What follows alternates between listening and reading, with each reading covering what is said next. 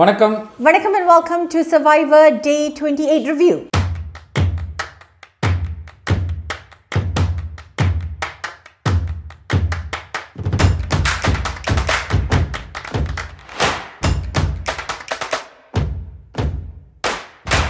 Immunity task. அதுதான் இன்னையோட highlight.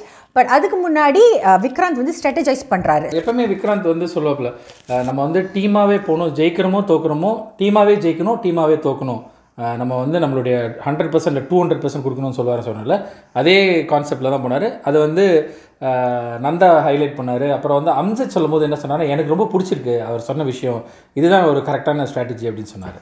எனக்கு வந்து எனக்கு விக்ராந்த் மேலே உள்ள மரியாதை வந்து புதுப்பிக்கப்பட்டிருக்குது after this episode. I think amazing gentleman he is.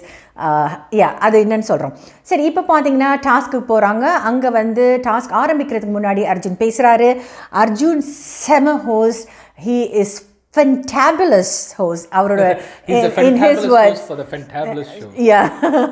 So என்ன நடக்குதுன்னு பார்த்தீங்கன்னா, ஏற்கனவே ஸ்வாப் பண்ணிட்டாங்க. காடர்களேருந்து 2 பேர் அங்கே, வேடர்களேருந்து 2 பேர் இங்கே எப்படி மாறிட்டாங்க. ஆனால் இப்போ என்னென்னா, வேடர்கள் டீமில் பார்த்தீங்கன்னா 7 பேர் இருந்தாங்க, காடர்கள் டீமில் 6 பேர் இருந்தாங்க. அந்த காடர்கள்லேருந்து ஒருத்தர் வந்து வேடர்களை சேரணும், யார் அப்படின்றத வந்து வேடர்களே டிசைட் பண்ணுங்கன்னு அர்ஜுன் சொல்கிறாரு.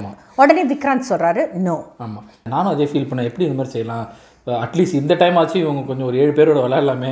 எப்போவுமே இவங்க 6 பேரோட விளையாடிட்டு இருக்காங்க, இவங்க எப்போவுமே ஸ்ட்ராங்காக இருந்திருக்காங்க வேடர்கள், காடர்கள் வந்து வீக்காகவே இருந்திருக்காங்களேன்னு அப்படி யோசித்தேன்.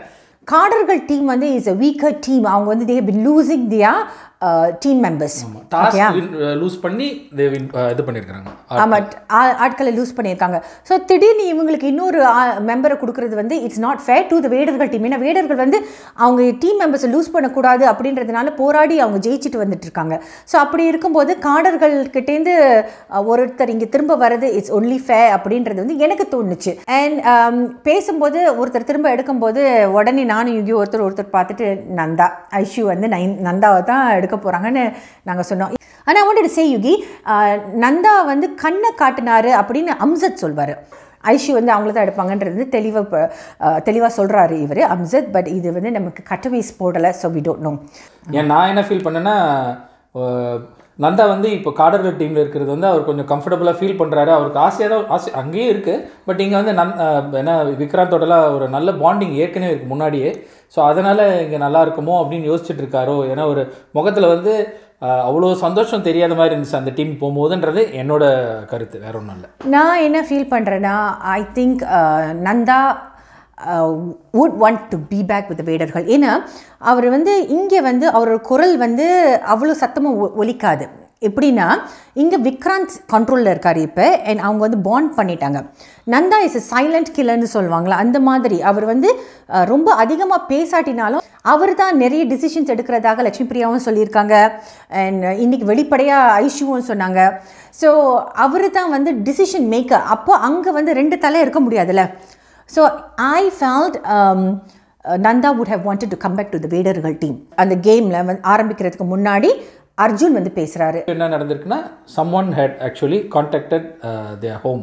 ஸோ யார் அது அப்படின்னு உங்களுக்கு தெரியுமா எல்லோரும் கேட்குறாரு. பட் எல்லோரும் வந்து ரொம்ப ஷாக்டாக இருந்தாங்க. நந்தா சொன்னார், அப்படின்னு வந்து ஒரு விஷயம் நடந்திருக்குன்னா அது வந்து கம்ப்ளீட்டாக எல்லாருமே லெட் டவுன் பண்ண மாதிரி, நம்ம எல்லாருமே வந்து சாக்ரிஃபைஸ் பண்ணி நிறைய விஷயங்களை சாக்ரிஃபைஸ் பண்ணி தான் இங்கே வந்திருக்கிறோம். அதே வந்து விக்ராந்த் அதே தான் சொன்னார், குழந்தைங்க கை குழந்தை இப்படி எல்லாருமே விட்டுட்டு வந்திருக்கிறோம். இந்த மாதிரி ஒரு டைமில் இந்த மாதிரி வந்து நடக்கிறது வந்து தப்பான ஒரு விஷயம். எனக்கு இதில் என்ன பிடிச்சிருந்ததுன்னா, அர்ஜுன் ஹோஸ்ட் பண்ண விதம் அமைதியாக சாந்தமாக குரலை உயர்த்தாமல் நாசுக்கா நச்சுன்னு கேள்வி கேட்டார். அவர் வந்து எல்லார்ட்டையும் கேட்டுட்டு சரண்னு கேட்பார், சரண் நீங்கள் என்ன ஃபீல் பண்ணுறீங்க அப்படின்னு. அது வரைக்கும் அமைதியாக இருந்த சரண் அங்கே வந்து அவர் சொல்வார், ஒத்துப்பார், இந்த மாதிரி நான் தான் பயன்படுத்தினேன் அப்படின்னு, தொலைபேசி உபயோகித்தேன் அப்படின்னு. அது மட்டும் இல்லாமல் அவர் சொல்வார், when he starts pointing finger, அவர் வந்து அர்ஜுன் சொல்வார், அப்போ உங்களுக்கு அறிவு இங்கே போச்சு. that was like அது வந்து அந்த கான்வர்சேஷன் வந்து போக என்ன ஆகுனா, விக்ராந்துக்கு அண்ணன் இருந்தார், அண்ணனுக்கு சொன்னேன் அவருக்கு அப்படின்னா, இல்லை நீ என்கிட்ட போய் சொல்லாத, நீ வந்து வேறு எதை பற்றி பேசிட்டு இருந்து திடீர்னு நீயா போய் பண்ண. நான் வந்து அந்த டைம் தான் இவங்க சொன்ன மாதிரி விக்ராந்த் எவ்வளோ ஜென்டில்மேன்றது வந்து நோட் பண்ணணுன்றது வந்து, நீ யார்கிட்ட போய் வாங்கினே அவர் பேரை நான் சொல்ல விரும்பலை. ஏன்னா அவர் வயத்தில் நான் அடிக்க விரும்பலை. அவர் வந்து டெக்னீஷியன். இப்போ நீ அந்த மாதிரி செஞ்சது தப்பு, எனக்கு வந்து பிள்ளையாக இருந்தாலும் சரி யாராக இருந்தாலும் சரி தப்புன்னா தப்பு தான் அப்படின்னு. ஆமாம், I think that is very very important. இதுதான் என்னோட குழந்தைகளுக்கும் நான் சொல்லிக் கொடுக்குறது. நீ உன்னோட உறவுக்கு முன்னாடி எது சரி எது தவறு, அந்த தவறை வந்து எடுத்து சொல்கிற தைரியம் உனக்கு வேணும் அப்படின்றது தான். ஸோ அதை அவர் வந்து he registered that emotion and I thought, oh my god, hats off Vikrant, renewed my respect for him. So அங்கே பார்த்தீங்கன்னா அர்ஜுன் வந்து நல்ல கேள்வி கேட்டார். அந்த கேள்வி ஆமாம் அவன் சொல்லலை, ஓகே அப்போ உனக்கு இங்கே அறிவு போச்சு அப்படி. another thing that Arjun does, அது இதுக்கு காம்பன்சேட் பண்ணுறது மாதிரி இன்னொரு விஷயம் செய்கிறாரு சரணுக்கு. அது என்னன்றது அப்புறம் சொல்கிறோம். ஸோ டாஸ்க் ஆரம்பிக்குது. ரொம்ப சுருக்கமாக சொல்ல போகிறோம். டாஸ்க் வந்து it's you have to watch it. So நாங்கள் இது அதை பற்றி ரொம்ப விவரிக்க போகிறது. டாஸ்க் வந்து ரொம்ப ஈஸிலாம் கிடையாதுங்க. எல்லா டாஸ்க்குமே ரொம்ப டஃப். அதாவது போக இன்னும் ரொம்ப கடினமாகவே ஆகிட்டுருக்கு. இது வந்து பார்க்குறவங்களுக்கே வந்து அப்படியே படப்படன்னு அடிச்சுக்குது நெஞ்சு, அந்த மாதிரி இருக்குது. சில பேர் நாங்கள் வந்து தனிச்சு நின்றவங்க சொல்ல போகிறோம். ரவி வந்து உடம்பு முடியாமல் இருக்கும்போது அவர் போன வாரம் வந்து அவர் வந்து he didn't participate. அதனால் இந்த வாரம் முடியாது, நீங்கள் பார்ட்டிசிபேட் பண்ணிட்டு ஆகணும். முடியாத பட்சத்தில் you'll be eliminated from the showன்னு Arjun சொன்னோன்னே he participates. அந்த வலியும் தாண்டி அவரோட 100% அவர் கொடுத்தாரு. ஸோ அவர் வந்து ஸ்பெஷல் மென்ஷன்.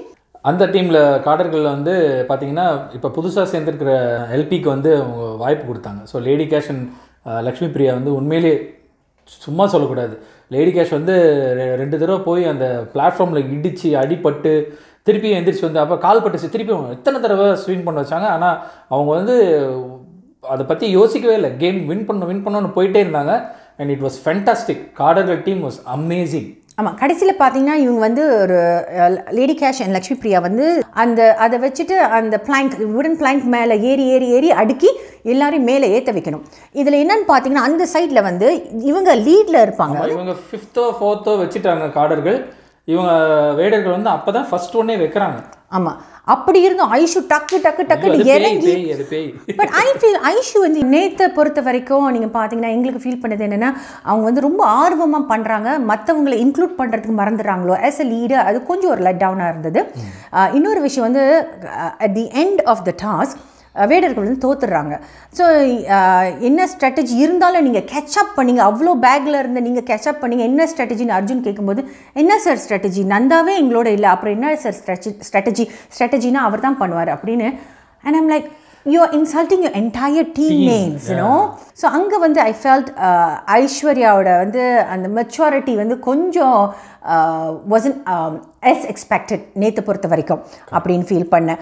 ஐஸ்வர்யா நீங்கள் பார்த்தீங்கன்னா ஆல்சோ இமோஷனல் சப்போர்ட்க்கு நந்தா ரொம்ப நாடி இருக்காங்கன்னு ஃபீல் ஆகுது. சப்போர்ட், இமோஷனல் சப்போர்ட் இல்லை, சப்போர்ட். பாட்டு போடுறாங்களே, சண்டைக்காரா music போட்டாங்களே. Okay, I'm not going to go there. Arjun வந்து பேசும்போது அந்த டாஸ்க் நடக்கும்போது he gives hints. Very nice. Commentary was solid. Ana, these people are not listening. அத லிசன் பண்ணது வந்து வேடர்கள் லிசன் பண்ணாங்க ஆக்சுவலா. அப்படியே அந்த ஒரு கயிறை சுத்தி அந்த பந்து அந்த பக்கம் போகணும்ல, அந்த கை ரோப் பால் அங்க போகணும். அவர் சொல்வாரு லூசா விட்டா தான் போகும். 10 தடவை சொல்லியிருப்பாருங்க. they were not listening at all. அப்புறம் வந்து அந்த இதில் ஏறி கட்டையை எடுக்கணும்னு சொன்னது அதெல்லாம் வந்து I thought people were not listening. He is giving very important hints. அதை அவங்க வந்து கேட்டுக்கிட்டாங்கன்னா it will be good. வேடர்கள் டீமில் பார்த்தீங்கன்னா பிக் ஹைலைட் வந்து சரண் எப்படி வந்து அர்ஜுன் அவரை வந்து திட்டுனாரோ அடுத்த நிமிஷம் பார்த்தீங்கன்னா கேமில் வந்து அந்த கயிறு அவ்வளோ நேரம் ட்ரை பண்ணி 2 தடவையும் போட்டது வந்து சரண் தான். ஸோ 3 தடவை ஒரு தடவை இழுத்துட்டாங்க வேகமாக. ஆமாம், அந்த தடவை அந்த இழுத்ததுல வெளியாயிடுச்சுல, அப்படி அவங்க இழுக்கணும்னா வேடர்கள் would have won because காடர்கள் 3 செகண்ட்ல தான் வின் பண்ணியிருக்காங்க. Correct. So they would have matched up, they would have won. So Saran வந்து he had really gone in and he despite it. So இதில் நம்மளோட டேக் அவே என்னன்னு பார்த்தீங்கன்னா, so he has made a mistake and he's been humiliated in front of everybody else. He's also apologized. Okay, so அப்போ அந்த நேரத்தில் உங்கள் மனநிலை எப்படி இருக்கும்? ஒரு விஷயத்தை கொடுத்து இறங்கி செய்யணும் போது உங்களுக்கு மனசு வராது செய்கிறதுக்கு. But சுதாரிச்சுக்கிட்டு he does it and he gives his 100%. எனக்கும் அந்த பையனை ரொம்ப பிடிச்சிருக்குங்க. அது வந்து மிஸ் பண்ணியிருக்கலாம், அதனால ஃபோன் பண்ணியிருந்திருக்கலாம். அது தப்பு தான். பட் அவன் சொன்ன மாதிரி அந்த கேம் விளையாடும்போது ஈவன் அந்த மரம் ஏறி போகிறது கூட அவன் தான் ஃபஸ்ட்டு போய் அழகாக சொன்னான், 2 கால் வச்சு வாங்க, நான் செஞ்ச மாதிரி வாங்க, சீக்கிரம் வந்துடலான்னு. He did it first. அதே மாதிரி இந்த ரோப் போடுறது ஹைலைட் பண்ணார். Aishwarya and Charan you stole the show அப்படின்னு அர்ஜுனும் சொன்னார். ஆமாம், ஸோ நீங்கள் பார்த்தீங்கன்னா அவர் நல்லா விளையாடினார். மனசை வந்து அந்த சஞ்சலம் இல்லாமல் he went in and he gave his 100%. So that's an amazing thing. அதுதான் நமக்கு வேணுங்க. நமக்கு ஏதாவது ஒரு மைண்டில் நமக்கு ஏதாவது அப்செட் ஆகிடுச்சுன்னா அது மற்ற ஸ்னோபால் எஃபெக்ட்னு சொல்லுவாங்க. மற்ற விஷயங்கள் எல்லாத்துலேயும் வந்து நமக்கு வந்து எஃபெக்ட் ஆகிற மாதிரி அது பண்ணாமல் சரி கம்பார்ட்மெண்டலைஸ் இது வந்து ஓகே இந்த பிரச்சனை இருக்குது தூக்கி வச்சுட்டு இப்போ இது என்ன பண்ணமோ அதுக்கு 100% கொடுத்தா வெற்றி நிச்சயம்ன்றது வந்து இந்த எபிசோடில் வந்து ரொம்ப தெளிவாக காட்டினாங்க. ஸோ எந்த அர்ஜுன் சரணுக்கு உனக்கு அறிவில்லையான்னு திட்டுனாரோ அதே அர்ஜுன் சரனை பாராட்டுறாரு. ஸோ இதுதான் உலகம். நமக்கு ஏதாவது ஒரு சவால் இருந்துச்சுன்னா கம்பார்ட்மெண்டலைஸ் தூக்கி தள்ளி வச்சுட்டு நம்ம முன்னேறத்துக்கு வழி பார்க்கணும். அதுதான் இன்றைக்கோட take away from survivors. And survivors is an amazing program. இப்போ யுகி ஒரு கேள்வி வச்சுருக்காரு உங்களுக்கு.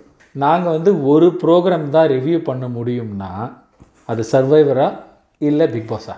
ஆமாம், கமெண்ட்ஸில் போடுங்க. ஓகே, ஸோ சப்ஸ்கிரைப் பண்ணுங்கள், லைக் பண்ணுங்கள், and of course leave a comment. And உங்களை வந்து அடுத்த நிகழ்ச்சியில் முடிஞ்சால் நான் சந்திக்கிறேன். அப்படி இல்லைன்னா யுகேந்திரன் வருவார். தேங்க்யூ, பாய்.